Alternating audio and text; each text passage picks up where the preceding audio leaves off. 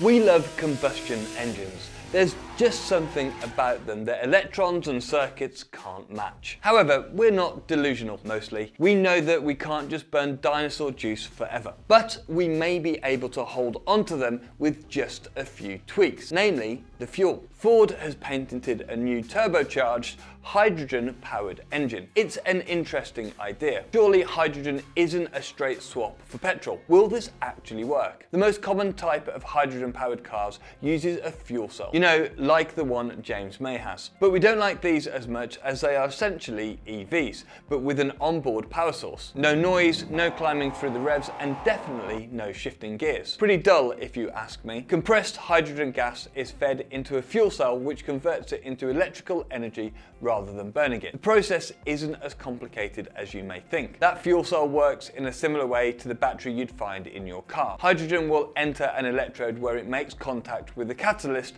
which separates the atoms into a proton and electron. Those electrons can then generate a positive charge to power the motors. Don't worry, the science lesson is over now. But the secret to this system is what comes out of the exhaust pipe. Well, really, it's about what doesn't. The only byproduct of that process is water vapor, so it's about as green as it gets. Also, even though the car is electric, it means fill-up times are considerably quicker because you don't need to charge up. You just need to fill up with hydrogen and away you go. It's pressurized into a liquid, so the pumps are a bit scary looking, but we'll get over that. It's also just as quick as filling up with normal fuels. There are only a handful of production cars using hydrogen fuel cells because it's expensive and the infrastructure just isn't there for more widespread use. As an example, this is the Hyundai Nexo. It's an SUV which uses hydrogen fuel technology. So any guesses as to how much it costs? The Nexo will set you back £66,000 before you've even ticked off an optional extras box. Even though it's a much greener option,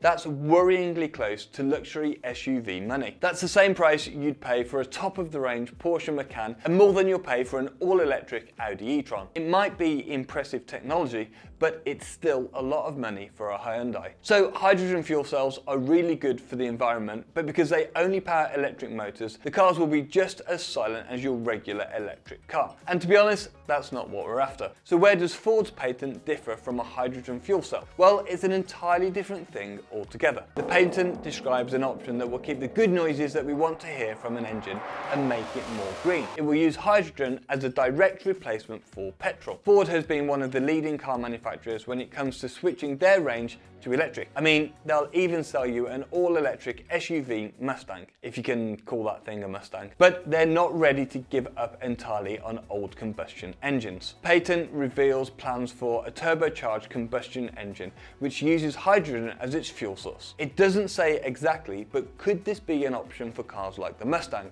in order to save it from being completely electrified? The idea sounds great. It's a combustion engine that will sound and feel like the ones we're familiar with today. That will mean there could still be the option of a normal manual gearbox and not some fake simulated gearbox that we see in some electric cars. So how does it actually work? The best thing is that it would be very similar to what we're used to now. Pressurized hydrogen is injected into the combustion chamber and burnt off in the same way as if you were using regular fuel. It's cleaner than fossil fuels, with water still being the main thing that comes out of the tailpipe. It's green, it keeps cars fun, and there's no waiting around for hours to charge up your car. Imagine you could have a little water cooler tap in your car or something. I don't know, Ford, give me a call. So why aren't we immediately switching to this great idea? Surely it's the answer. The rapid advancement in EV tech means that the majority of manufacturers just aren't focusing on hydrogen technology right now. But this hasn't stopped them trying it out. Almost 10 years ago, Aston Martin took a hydrogen-powered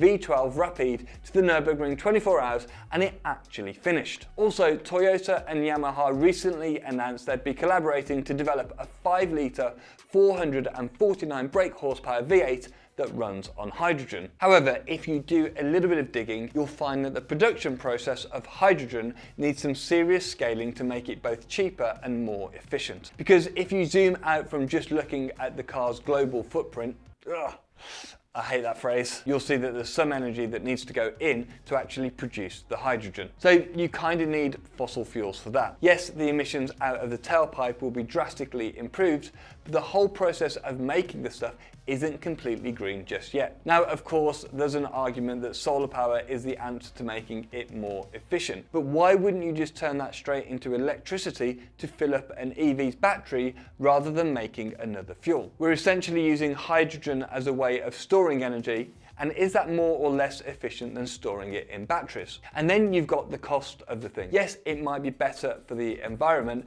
but what's the point if no one can afford to fill up? At the moment, hydrogen still costs more per mile than petrol. Even if you disregard the cost, you still need a place to fill up. Hydrogen fuel pumps are few and far between, and this is something that even EVs are well ahead with. Charging points are popping up everywhere nowadays, and of course you can even charge up overnight at home. Hydrogen is also quite flammable. If you didn't know what the H in H-bomb stood for, well, you do now. Both fuel cell and combustion cars have to store hydrogen in really strong tanks in order to make them crash resistant. That makes the cars heavier and makes the hydrogen harder to transport compared to petrol. Most petrol tanks in modern cars are made out of plastic, but that's not something you could get away with when storing hydrogen. It's a weird situation. Hydrogen combustion cars do kind of make sense, but they somehow also make no sense at all. They'll only catch on if hydrogen fuel cars become popular enough that the infrastructure drastically improves. So if everyone else could go out and buy fuel cell cars so that we can keep our big noisy combustion engines a little longer, that would be great. Thanks for watching. If you enjoyed this video, then you should check out this one on Audi's new diesel engine, which runs on vegetable oil. Cheers, and I'll see you next time.